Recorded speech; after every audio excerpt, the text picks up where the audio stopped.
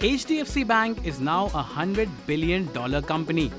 With the listing of new shares of HDFC Bank, India's private sector lender broke into the exclusive club of global companies with $100 billion market cap. This is after the $40 billion reverse merger deal between HDFC Bank and HDFC Ltd.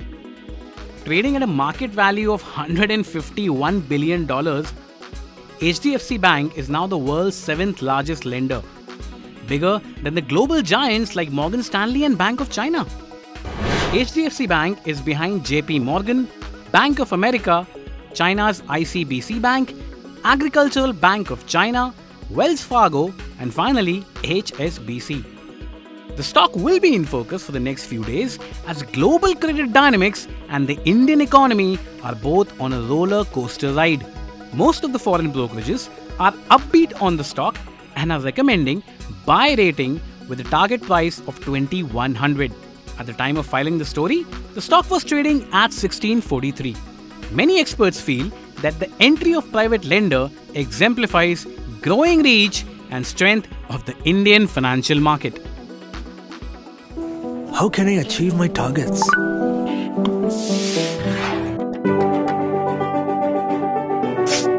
How can I target the remotest markets? You only progress when you ask better questions. Mint. Think ahead, think growth.